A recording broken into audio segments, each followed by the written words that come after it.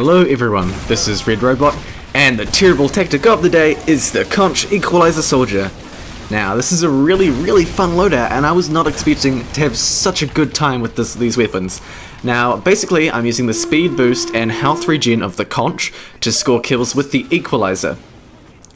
And this is a bit counterintuitive. You know about the Equalizer, it's a weapon that does more damage the more injured you are. So you see, that swing did 40 damage to that sniper. So you really got to be low health when using it. But at the same time, every time you swing the Equalizer, the Conch will heal you, which means that you're going to be doing less and less and less damage. So why use these two weapons together? It seems like a terrible idea. Well, the master plan, the perfect situation, the dream with this loadout is to create a situation in which you're constantly taking damage, swinging your melee when you're low, healing, taking more, swinging your melee when you're low, sort of creating a loop of healing, damage, and movement speed with the Conch. You see, Soldier is so slow, and using your melee without a rocket jump, you just really need that Conqueror speed boost. And surprisingly, using these weapons together worked really well.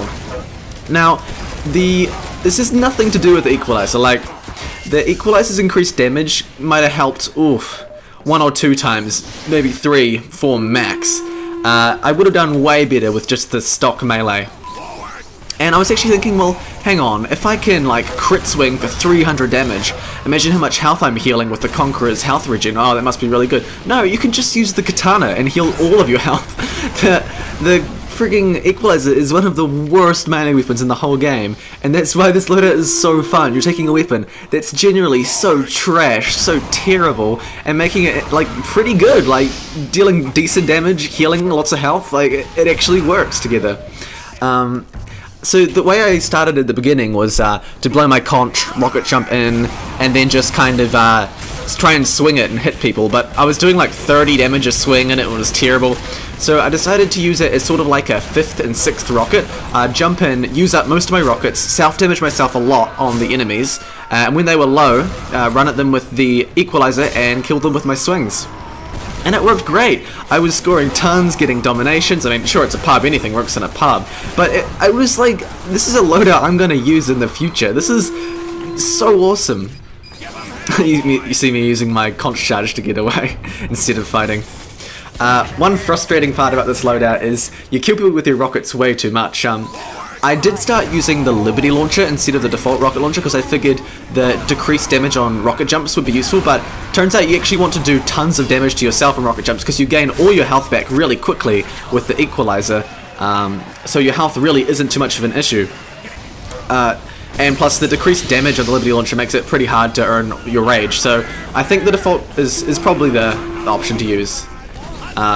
Spy's uninteresting. I'm gonna rocket jump forward and see who I can kill. I reckon the Equalizer really needs to have a balance change. At least make it so at its best it does a decent amount of damage. At 200 health plus, it'll do 33 damage, which is absolutely trash. That's less than the bat with an attack interval of 0.8 seconds. But at 1 health, you'll do 107 damage, which is pretty good. With a crit, you'll one-shot a heavy, which is really nice. At 52 health, you'll do 88 damage, which is mini crit range. A crit with that is really impressive too. And at 113, you'll do 65, so that's the base damage of the shovel. So you have to be below 113 for this weapon to be better than the shovel, and above it, it's far worse. So it's sort of an all or nothing weapon. You're getting a really strong swing, or friggin' nothing at all. And I still think the stock melee would have been better to use, but the fact that I'm getting kills and doing kinda well with such a poor weapon is the most fun part about this terrible tactic. I'm sure people are being surprised to be killed by the Equalizer.